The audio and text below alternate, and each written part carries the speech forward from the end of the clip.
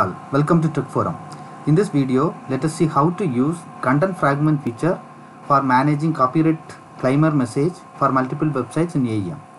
One of the challenge in AEM is managing copyright claimer when there is multiple sites hosted and sites require different copyright messages and maybe in different languages. The message should be updated for every site individually. This required more manual effort when the number of sites hosted in the platform increases. The content fragment feature can be used to manage copyright messages from a central location for different websites. So you can refer this diagram. So the right side we are defining the content fragment. So the default variation is master variation. So this can have the default copyright message. So most of the sites can refer it. Now if some cases we need a different copyright message or in a different languages, different variations can be created, variation 1, 2 and 3. So then each site, individual sites can refer the required variation and content fragment. Site 1 is referring master, maybe site 2 variation 1, site 3 variation 2, so that association can be established. So the copyright message can be modified whenever required in the content fragment level. So once you change that message in the content fragment level, the site will be automatically updated. So let's see like what are the main steps to achieve this. So we need to define a configuration through the configuration browser and enable the content fragment. So we can use the existing one, but like if you want to define the new one, that also fine. Then define the content fragment folder. So we need to define a folder there all our content fragment will be stored. So then we need to associate that configuration created in the previous step. Then we need to define the content fragment model, so to store the copyright message. So once the model is ready, we need to define the content fragment, so and define the required variations. Then we need to associate the content fragment to the website. For this obviously we need to change some dialog configuration. So you can use multiple options to associate. Maybe I should be associating through the page properties, but if you want you can do through different options. You can use a iParsys and add it to a parent component so that get integrated into different pages. So there is multiple different options. Then we need to define a content fragment link model. So what this model will do is it will fetch the copyright message from the content fragment. So obviously we are going to make the year value as dynamic so that we don't want to change the messages when there is a change in the every year. So then we need to associate this content. This link model will help you to fetch the data, and that data will be used in the footer component. So obviously we need to do some changes for the footer component. So these are all the major steps. Let us see now how to do this one by one. So let me go to a first step. So first step I logged into the AEM console. So here what I will do is I will go to this tools, general, and go to the configuration manager. So if you want you can create a new configuration, but I am going to use this vretail. So then just edit this. So here you need to ensure this content fragment models, this option is selected. For my case it's because it's an existing vretail one, so it's already selected. So I can proceed with the next step. So once that is done, now what we need to do is maybe let me create a content fragment folder. So for that what you do is go inside navigation, assets, files. Now I created a folder called content fragments. So my content corresponding content fragment, copyright content fragment is going to be inside.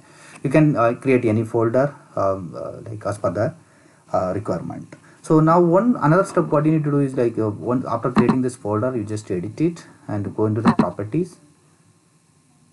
So go into this cloud services. So you need to associate that configuration. So in my case it is a conf vretail. So if you are creating a new custom configuration, associate that specific configuration.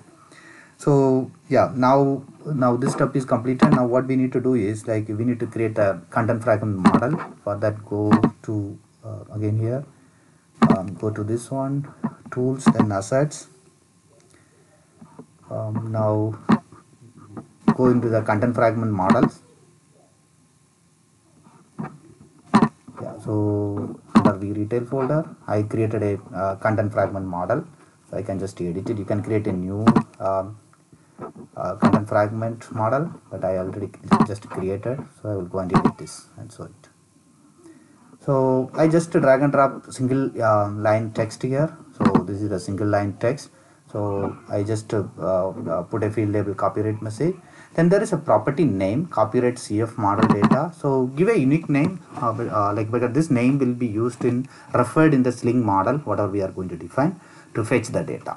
So copyright CF model data. So what are the name you are giving here? So that should be referred in the Sling model.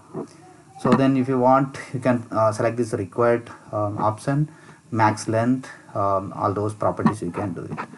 So then you can save it. So this configuration is completed.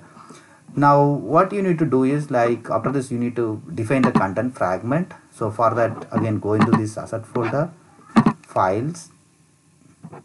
Yeah, this is the folder in which I am going to define that. I already defined a copyright content fragment. While creating the content fragment, you use the model, whatever the model we defined. So then I'm going and editing this. I will show you what kind of values.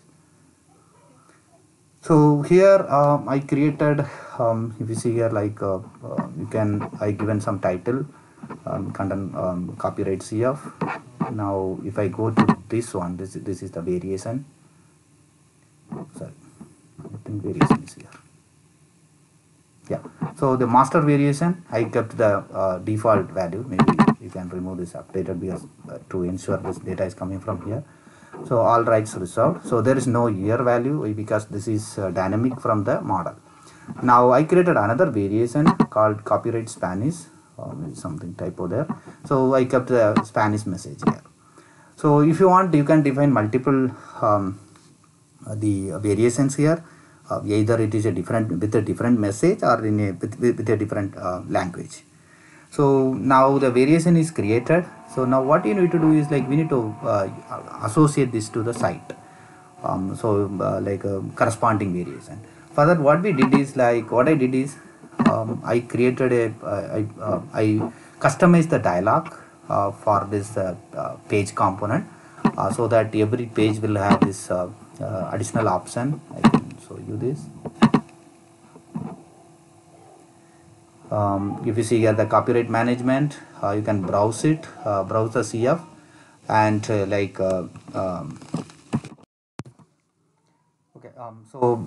browse CF, you can select the content fragment defined, then the variation, whatever the variation. So it will list you the existing variation, master and copyright, whatever Spanish is there.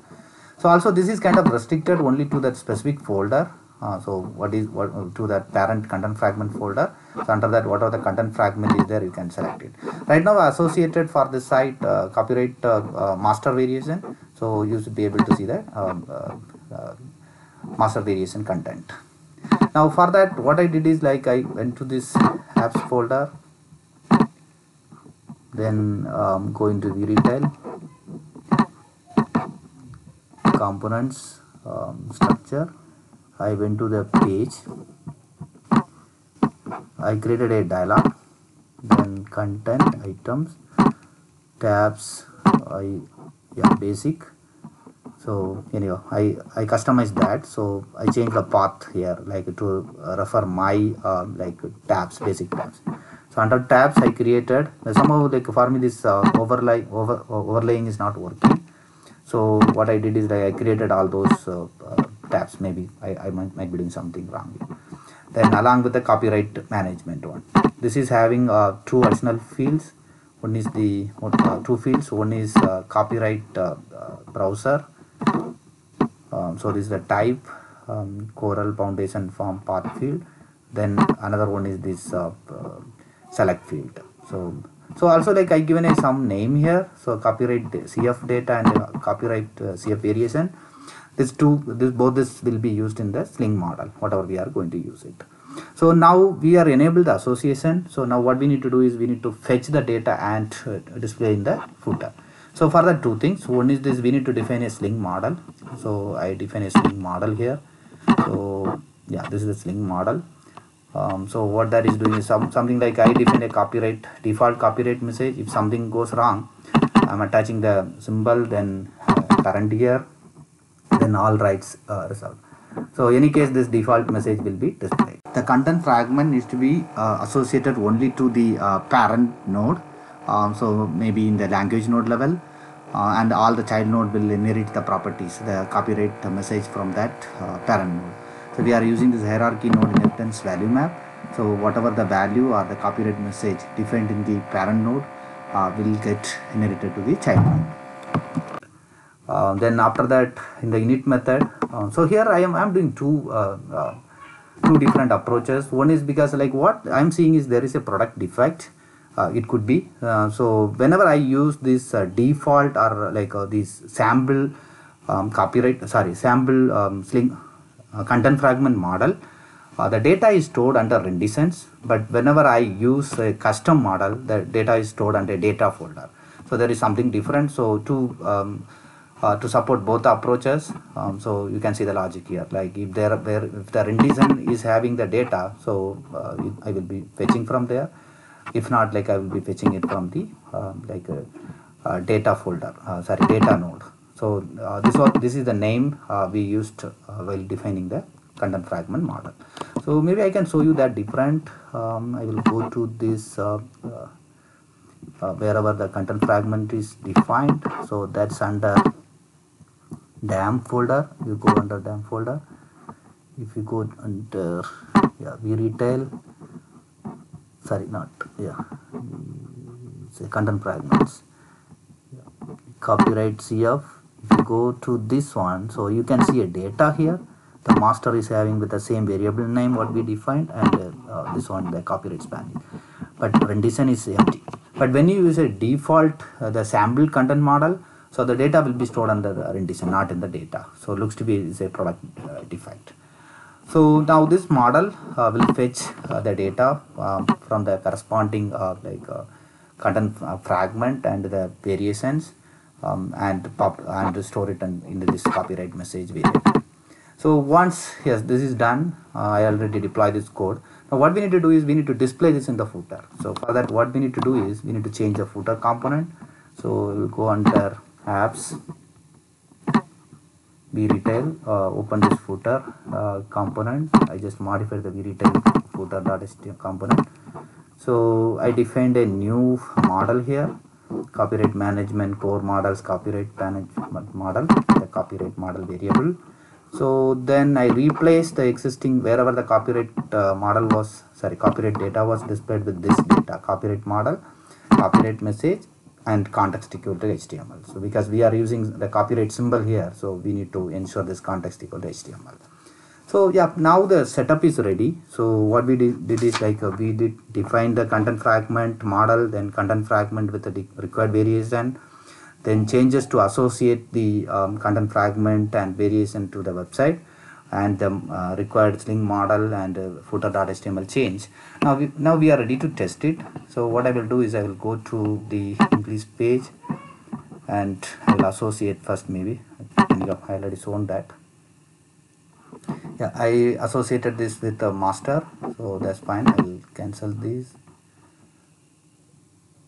Now if I go to the bottom, if you see here all rights reserved, updated, this is coming from the master variation.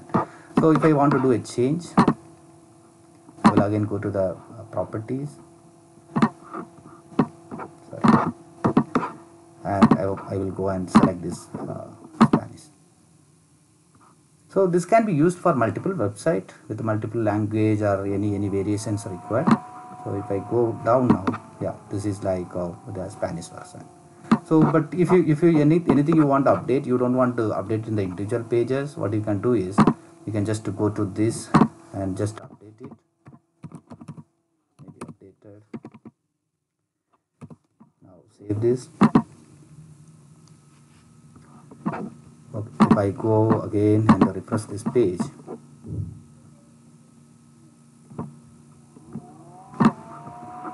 if I go there, it's updated.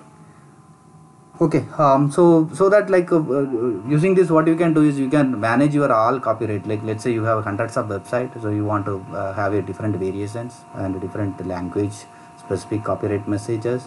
So you can utilize this approach so that. But one thing is like here, like whenever there is a change, so you need to clear the dispatcher cache. Because the most of the pages will get cached in the dispatcher. So to get this reflected, maybe every start of every year, so we need to clear the cache.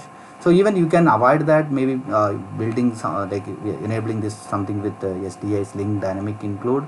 So that will create another problem, like every time the request will come to publisher. So there's a reason maybe cache clearing will be a easy option. Okay, so again this demo is built on AEM 6.5 version. So I will be posting the all this content related to this demo into the repository, and the URL can be found in the description. Thanks for watching. See you in the next video.